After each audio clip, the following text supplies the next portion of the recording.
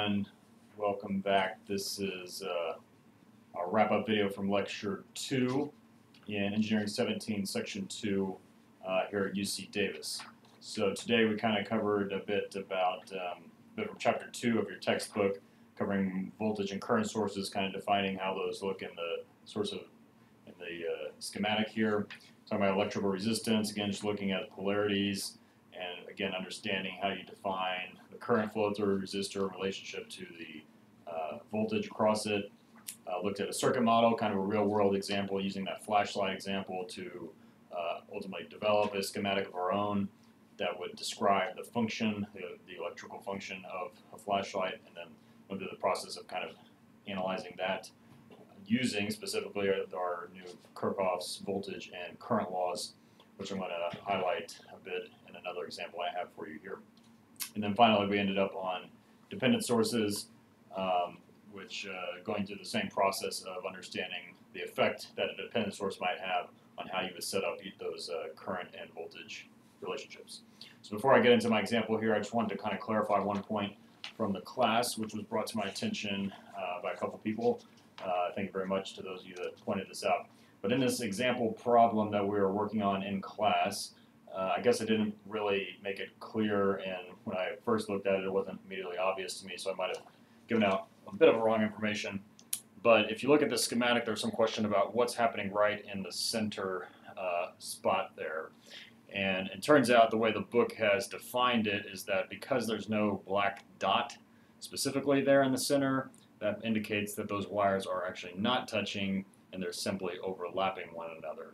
So therefore this allowed us then to easily identify the currents coming into this node C, because we have a current defined in this branch which immediately flows in there, and then you have the other branches that have some current flowing out of that node as well. So I apologize if I confused anybody with that, but I just wanted to clarify, again, if you were going back over your notes and trying to understand how that is supposed to look like. So that's it.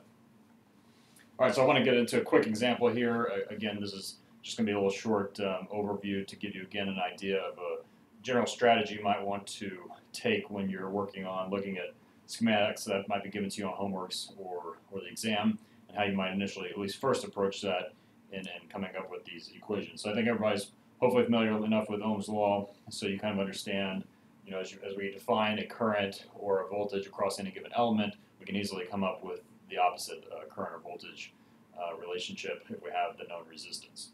But if we want to get into using our Kirchhoff voltage and current laws, we need to first, again, define for ourselves some reference directions on the current flow as well as the voltage flow. And even if we're not correct per se, at least we're consistent, and they'll give us a reference point from which to make our equations.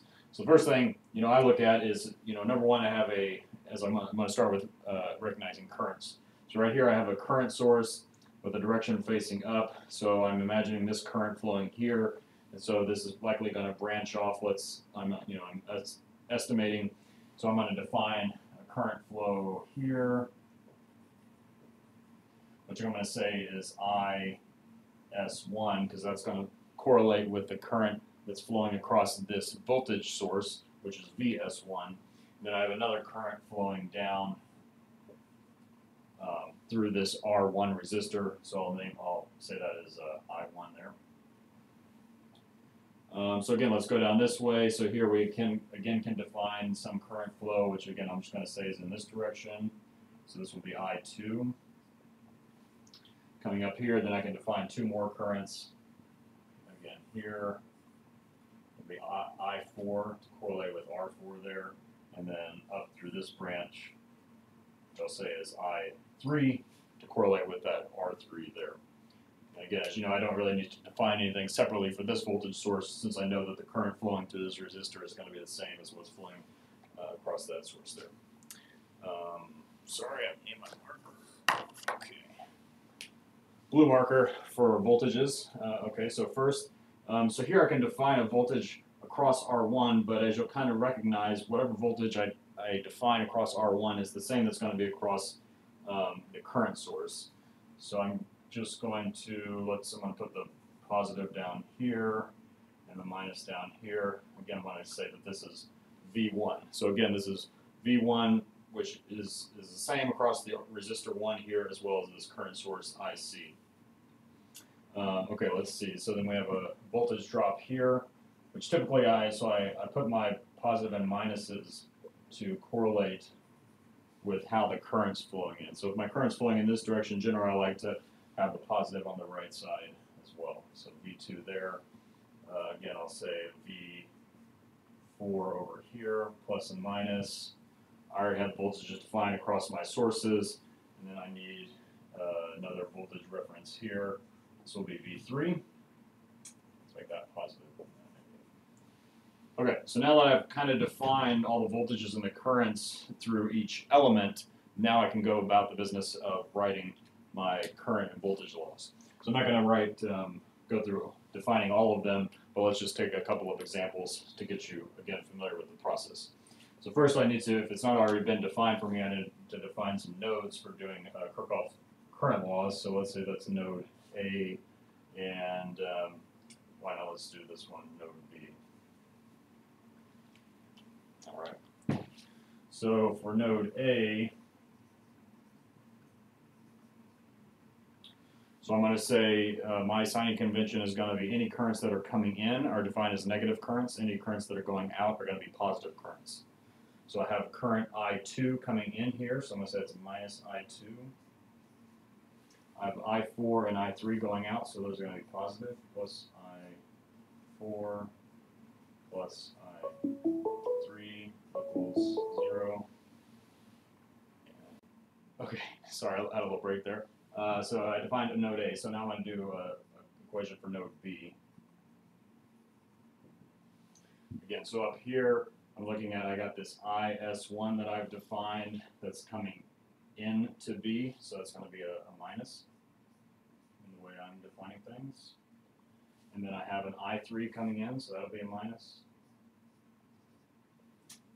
And then what's coming out here, so I have this I4, if I loop it around, that I4 is coming in, so again, a minus. Okay, so there's two nodes that we've gone through for defining equations for Kirchhoff's current laws. Again, you could define more nodes. It all really depends on how much information from the problem you're given. You might not necessarily have to write out every current equation that's necessary in order to find whatever the unknown is that you're specifically looking for.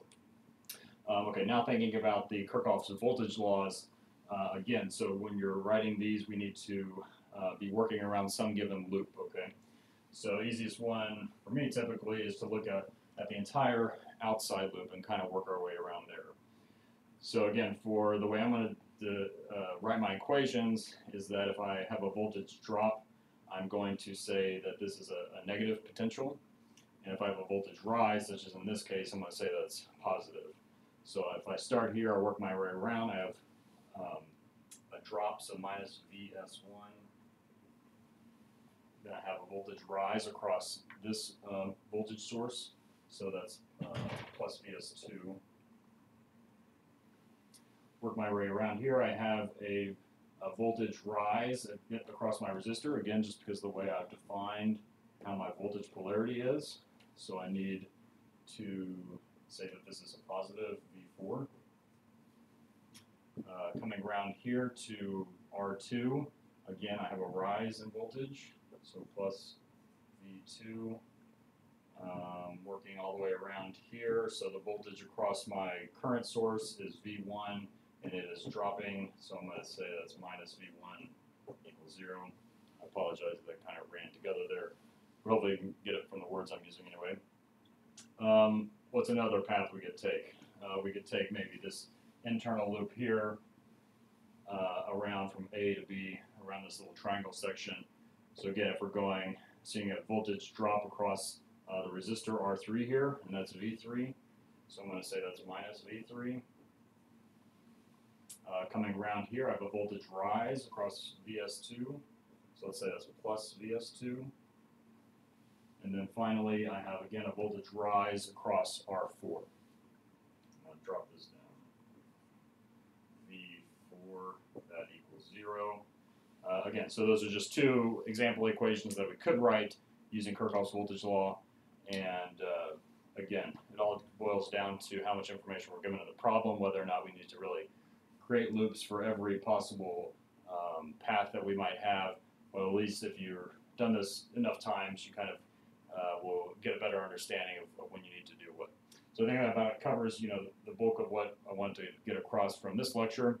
So again, please complete your homework by next Tuesday, and hope to see you in class then. Stay classy. So let me go.